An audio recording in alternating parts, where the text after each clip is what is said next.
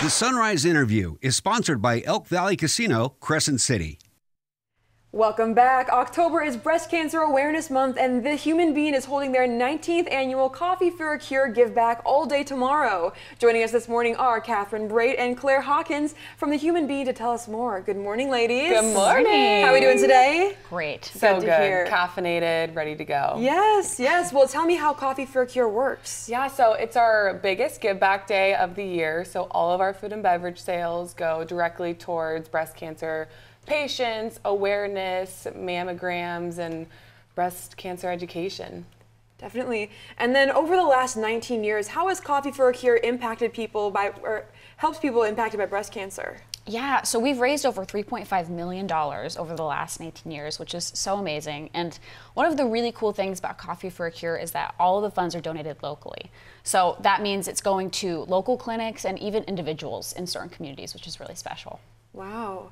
And then just between me and you guys, are there any special things that I should be trying out tomorrow? You have to try 3 things. So just to let everyone know, you have to come to The Human Being tomorrow multiple times. So first visit is a cherry blossom latte. Second visit, cherry blossom cold brew. And third visit is a coral reef energy drink. So those are going to be exclusive to just tomorrow? You can get them whenever, but they're going to be extra delicious tomorrow. There you go. And so then what are some other menu highlights that you'd recommend people try out tomorrow when they come around? So we have all of our fall drinks right now. So that includes our delicious pumpkin snowy, our pumpkin java chip granita, and our s'mores mocha. All 3 are amazing choices for the fall. Ooh, and what do you ladies have in front of you right over here right now? I have a London Fog with Mac milk. And I have a vanilla latte.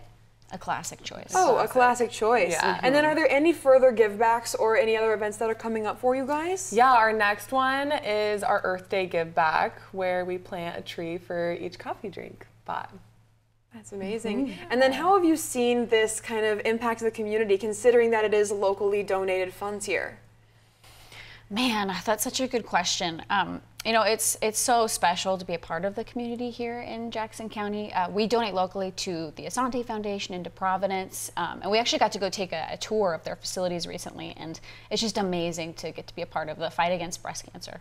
Definitely. And is there anything else you'd like to tell us before we say goodbye to you this morning? Oh man, well, I mean, the main message we have is come out for Coffee for a Cure tomorrow. Get a drink for you, get a drink for your coworkers.